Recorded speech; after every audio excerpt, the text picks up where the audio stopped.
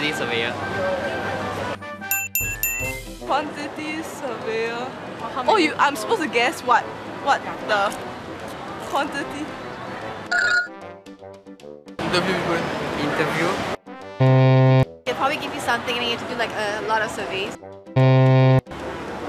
Look at the contour of the land.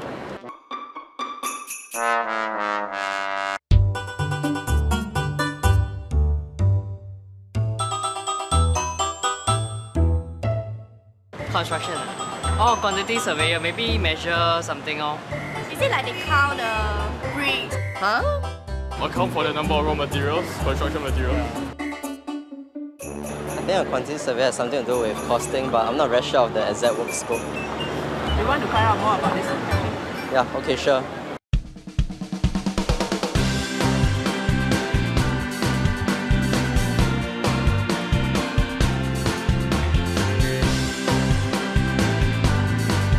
Hi, I'm Cheryl.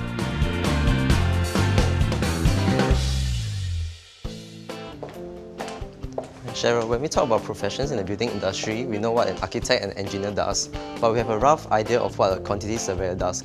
Can you elaborate more on the role of a quantity surveyor? Okay, let me just put being a QS in 3 terms first.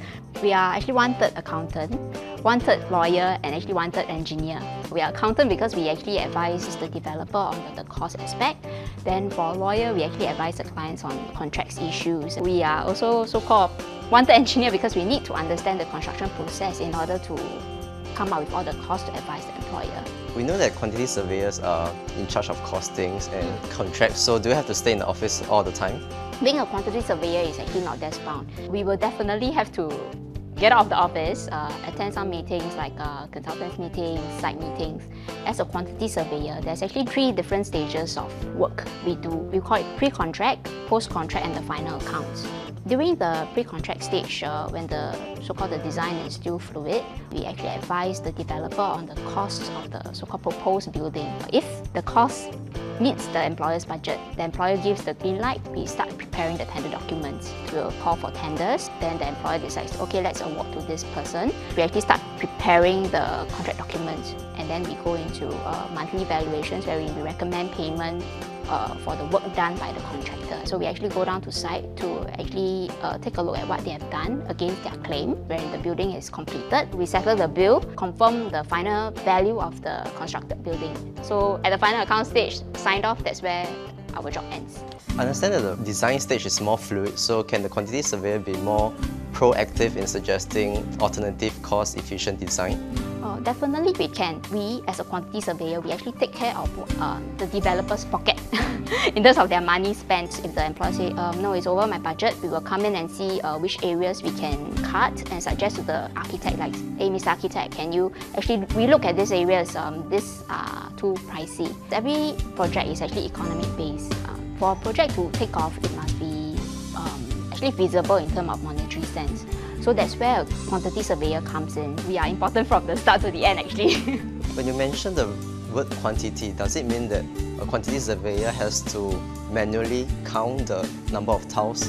Is it true? I would say previously, manually count the materials. Yes, we actually last time we open the drawings, we take a ruler and we start measuring. That's manual measurement, but now it's I would consider it passé. Because now we actually have software which actually assists us in doing electronic measurement. Everything is faster, yeah, so everything becomes more efficient. Yeah. So why don't I show you the software that my company has adopted.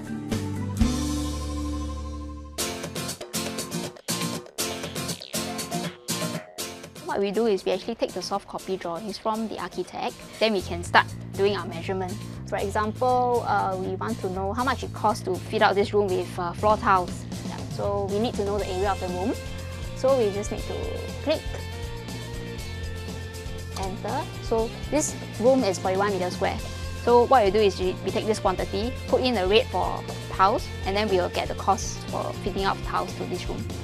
So this is actually very easy. Is there a growing trend in the construction industry to adopt technologies to help in the construction process?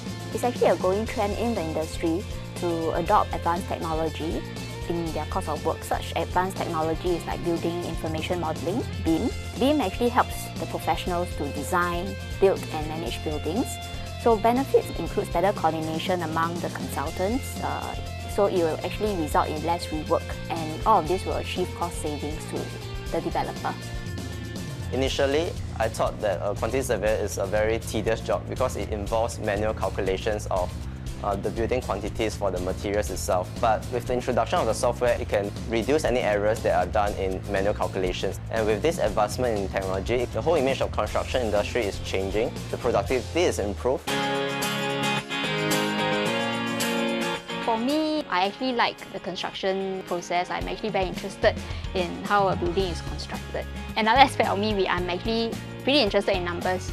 Yeah, so between so-called engineering and accountancy, I think I actually came across this.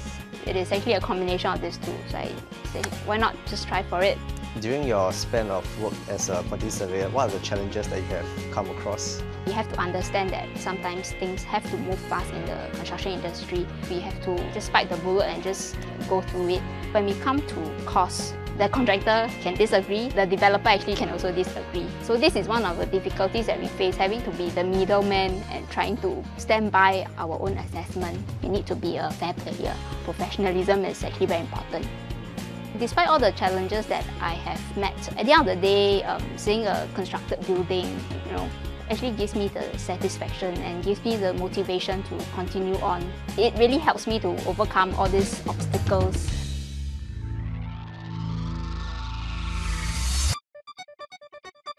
This is the F1 Singapore pit building. It is about a 40 million project. This building is something that we actually see on TV every year during the F1 night race in Singapore. I am actually very proud of this building because I actually was involved in it. That's where the ultimate satisfaction is when you see the completed building. So are there any opportunities for you to go for overseas to handle projects? Yes, actually. For me now, I'm actually handling a project in Bali. Doing an overseas job actually gives me the exposure to know, okay, what goes on in other countries, what is their construction practice there. Being a quantity surveyor, you will have a chance to travel if you want to travel. Yeah. For my company, we actually do different types of projects. We actually did the Sentosa Resorts World, which is something so different. I mean, it's not an everyday project. Construction industry is also very dynamic. Every project is different. The learning cycle actually never ends. So that is where the interesting part comes in. When you know that you have never learned enough, the fun never ends, I would say. As a quantity surveyor, it's actually very interesting and challenging because you have the chance to be involved in different kinds of projects. When you know that you have played a part in contributing to the whole project from the scratch, it's actually very fulfilling. Greatest satisfaction is to see a building being completed. Construction industry is also very dynamic.